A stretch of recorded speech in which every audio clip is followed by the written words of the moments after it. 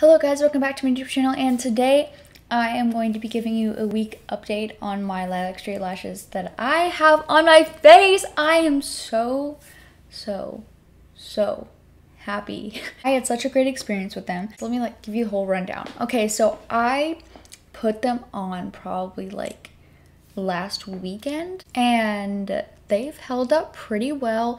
I would say that I've had to reapply the inner corner and the outer corner just because I could notice that they were falling off, so I would just kind of bank them off and then reapply it. They were kind of clinging on for dear life, but it was only in certain sections. They've held up great. I held up to the shower. They've held up in my sleep, which is amazing because I sleep pretty crazy and I also sleep on my side. So the lashes do get a bit squished sometimes, but I just adjust them and brush them through and then they're perfectly fine. I did use the lash protector mask that I have. It looks like this. I used that the first night and then I was like, okay, I have to see if this does anything without the lash protector because I feel like not everybody has a lash protector. So I need to see what it would be like if I were to just sleep normally, and none of them fell off. I didn't need any reapplications or anything like that. And I personally like the price point as well. The price point is amazing. I think it was $65 originally, but anything over $40 is free shipping. So you don't have to pay for shipping.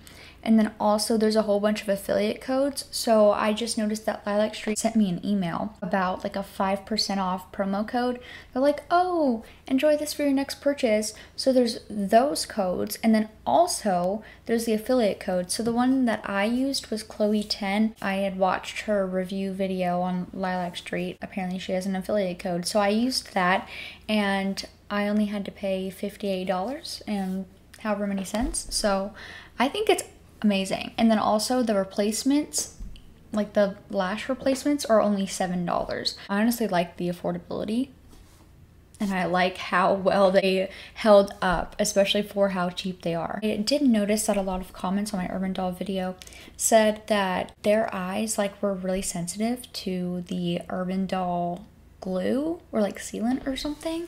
I haven't had any problems with either of those companies with that problem, but I did notice that the glue with Lilac Street, it doesn't sink down into my eye. With Urban Doll, in the morning when I would wake up, my eyes would be semi-glued shut. I couldn't really open my eyes because they would be so sticky. It was actually quite scary. But with these, I haven't had any issues. I like to say I do like the band better on Lilac Street.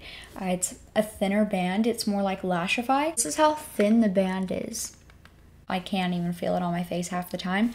I think this 1 week review was great. There's some spots that I did have to update. Not a problem at all because it's not like the whole thing is falling off of my sleep. I think that's honestly quite an improvement from Urban Doll. I just had to do the outer corner yesterday. And then I did the inner corner yesterday as well because I noticed the outer corner was coming off, so I just redid that. And then that was it. That's a really no big deal compared to having to redo it every single day, redoing a whole set every single day. Could never be me. So that's gonna be it. Thank you guys so much for watching. Go and hit that subscribe button down below, and if you don't have the decency to subscribe, hit that like button, share this video with your friends and family. It supports me a lot and I really appreciate it. Hit the bell for notifications to know when I post, and also follow my socials because I'm probably going to be more active on there than I am on YouTube. I've been trying to be more consistent on when I post. I'm going to try to post every Friday, and then if I have some other videos I want to do, maybe I'll post them on Monday or Wednesday. That's it. Okay, love you, bye.